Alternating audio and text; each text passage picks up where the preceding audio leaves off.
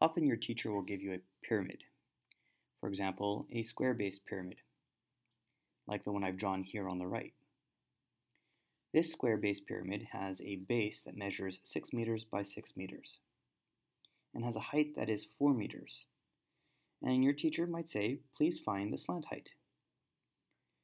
Now, to find the slant height, you will have to realize that hidden inside of this pyramid is a 90-degree triangle. A 90-degree triangle on which you can do the Pythagorean theorem.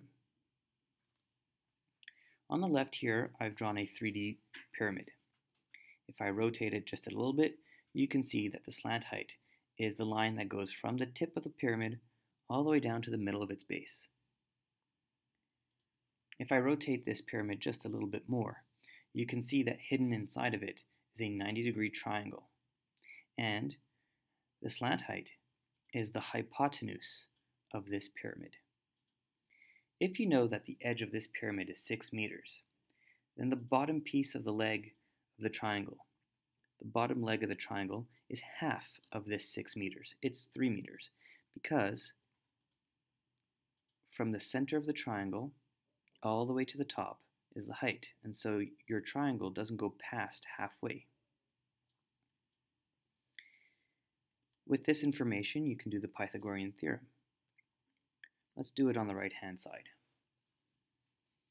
The Pythagorean theorem says c squared equals a squared plus b squared.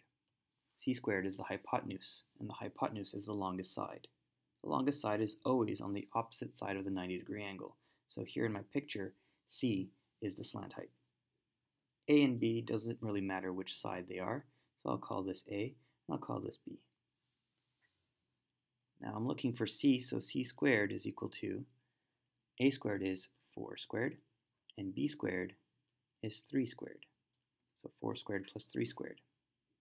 Well, that's just 16 plus 9. So C squared is equal to 16 plus 9. And 16 plus 9, well, that's just 25. So C squared is 25. And to get C all by itself, I need to square root both sides. The square root of 25 is 5.